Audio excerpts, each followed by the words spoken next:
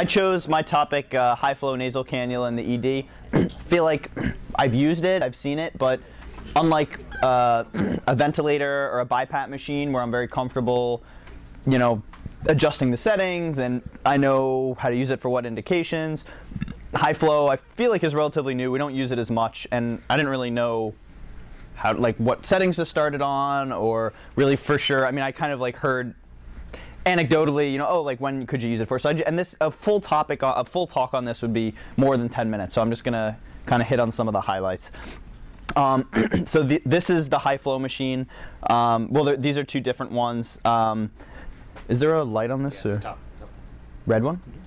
Nice.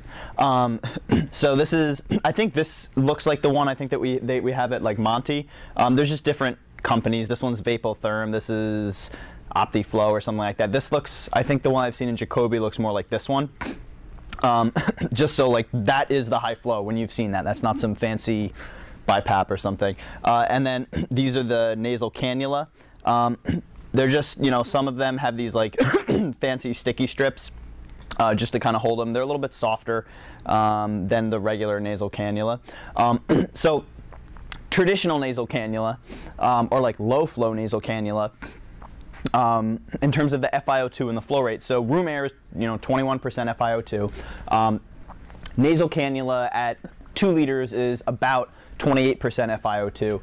When going up to 6 liters, which, you know, how often do you have somebody on 6 liters nasal cannula? You really don't, is about 44%. You kind of go up by 4% for every liter of flow that you go up on the nasal cannula. But as we all know, the problem with nasal cannula is it's really dry. There's a low relative FiO2, it's low flow. So, I mean, you're really only putting that on for somebody that needs a little bit of oxygen, and you can't really crank it up. And you can't really use it to reverse any processes. It's more just to give some supplemental oxygen. So what is high flow nasal cannula? So there's kind of like 4 components or 5 components to it. And this is just kind of a schematic. Obviously, depending on the machine, it's going to look different. But so there's the flow meter, which adjusts the flow, how much oxygen is getting delivered per minute, the FiO2 blender. There's a humidifier, and you'll see there's like a bag of sterile water up top, and then it heats the air, and then it's delivered through to the nasal cannula to the patient. So there's really 3 settings on the high flow: the flow, liters per minute, the FiO2, and the temperature. I just put this one up because I don't know, I like their design. It's very easy. There's just 3 bright numbers. The Monty one. Yeah, I think this is the Monty. 3 numbers. Yeah, I think this one is the Monty one. Again, I think the Jacoby one is OptiFlow or something. So it's that other one. So how does high flow work? It's not just like blasting higher air. So it works in a couple ways. So first, it warms and humidifies the air, which in turn warms and humidifies your secretions. Which can decrease just damage to the airway from dry air. Also, so the high flow you can increase to higher than your minute ventilation. So your normal minute ventilation is 5 to 8 liters a minute. But obviously, if you're septic or you have pneumonia, you're going to have an increased minute ventilation because you're going to have increased oxygen demand. So if you're giving somebody, you know, 2 liters per minute by nasal cannula or something like that, they're going to be just breathing in a lot of room air, and they're going to have a lot of dead space because they're breathing in more. They're breathing in more liters than they're actually getting in oxygen.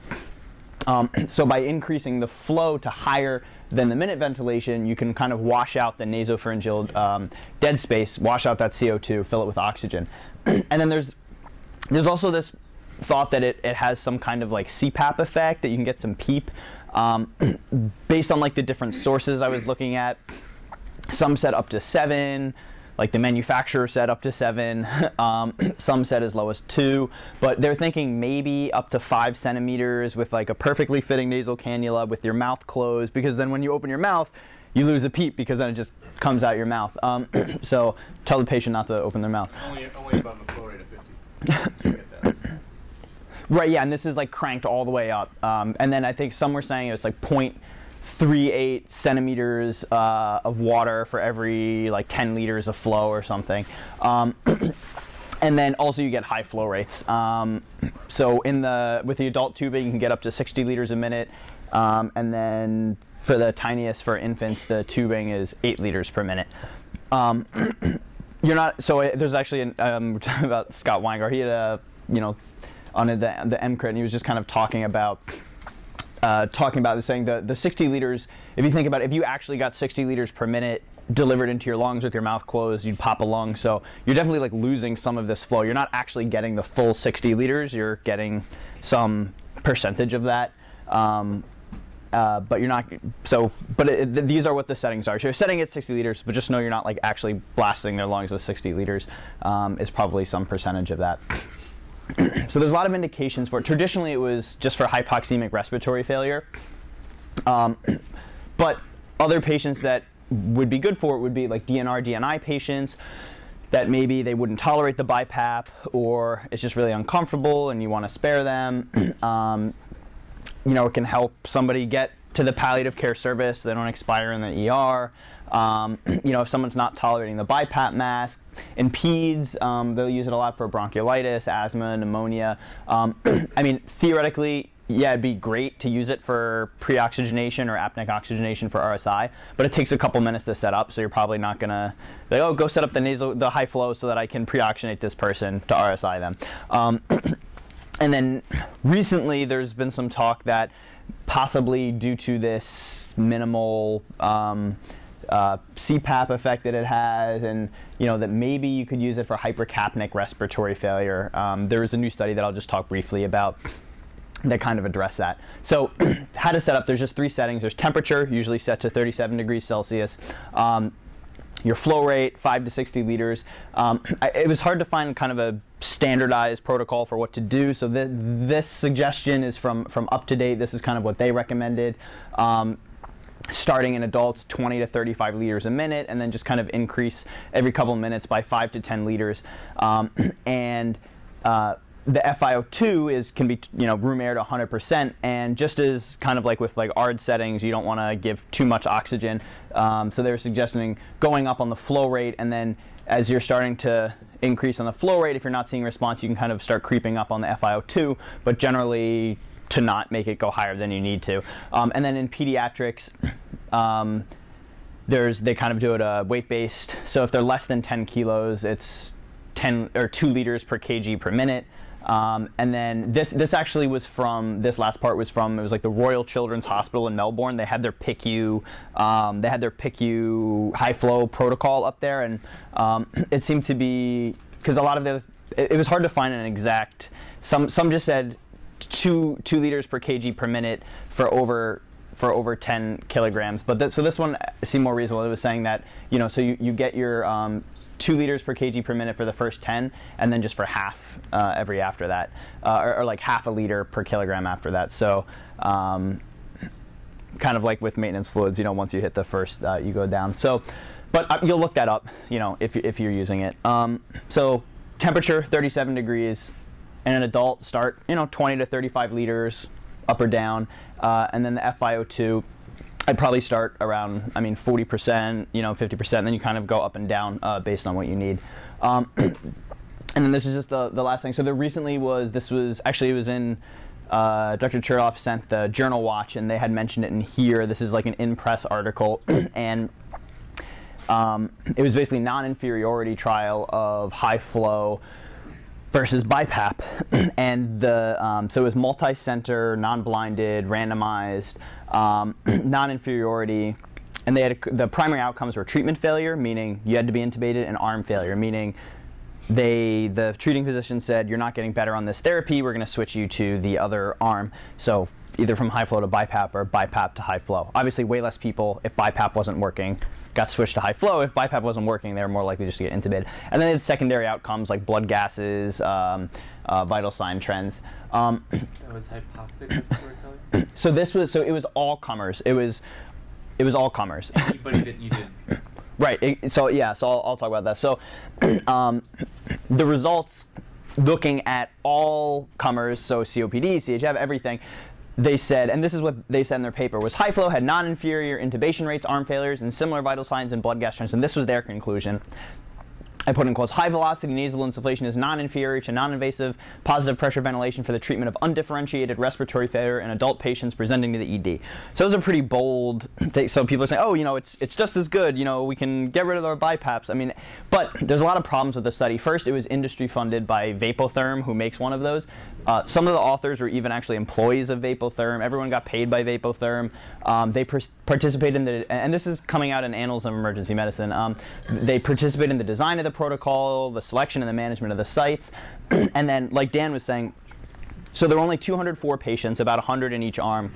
And these are the top discharge diagnoses. It was, you know, a quarter were COPD, a little less were heart failure, 14% were pneumonia, and then 14% were like mixed hypoxic hypercapnic respiratory failure. And there wasn't enough power to do any sub-analyses between the groups. So, like exactly like Dan said, they're lumping everyone together and saying, well, overall it was non-inferior, but I don't really think that you can draw that conclusion if you're not, because we know that the physiology is different depending on the etiology of your respiratory failure. So that was a really big problem with it. I thought, to just come to this big conclusion that, oh, high flow is non-inferior, when you don't really know what effects you're getting, you know, based on. And then another problem with it was they did it as an intention to treat model. So there were, out of the 100, you know, about 100 people in each arm, 27 of them in the high flow failed. So 23 of those people, so almost a quarter of those patients, got switched to BiPAP. And in BiPAP, 17 people failed, and 6 of them they switched to high flow, and then the rest. Actually, only 3 got intubated in each group, so I'm not sure what happened to the other like 11 people that failed the BiPAP. But the point of this is that, so almost a quarter of the high flow people got switched to BiPAP, but because it was intention to treat, if those people didn't get intubated, they did not have the failure. They did not have a treatment failure to say that they needed to get intubated. So if those people on high flow had stayed on high flow and not switched to BiPAP, would they have needed to be intubated? Wasn't one of their outcomes though, like switching to the other arm? Yeah, but it's not clear from the paper, and it doesn't seem that they. Because those people failed that treatment and need to get switched to the other arm. Right, but then in terms of the needing to get intubated though, but because they look at them separately though, they look at them separately. So they're looking at, so they're saying that, yeah, statistically the arm failure was like non-inferior between the two, and the treatment failure was non-inferior between the two, but because they're looking at these things separately, the people that got switched into one, like, did not necessarily get treatment failure, but they got arm failure. Right, exactly. They got arm failure, but then they weren't counted as a treatment failure, okay, as needing to be intubated. Gotcha. So 23 people. Was there a statistical significance between the arm failures? No, and it was, I was looking through, they kind of did it weird, and they set like a 20% difference as their cutoff for being non-inferior. There was not, but there was like a trend towards it. It was kind of, the confidence interval was, I don't know, it was like, you know, it just barely crossed 0 in terms of saying that it was not significant. I mean, I'm not saying it's a, you know, terrible crap study and we should disregard it, but I don't think we can hang our hat on this study and say that it's fine for all comers. I think that it just means that, okay, you know, it is support that maybe, you know, high flow is good, but I think that there needs to be more studies for specific indications for respiratory failure. So don't throw out your BiPAP, and those are my sources.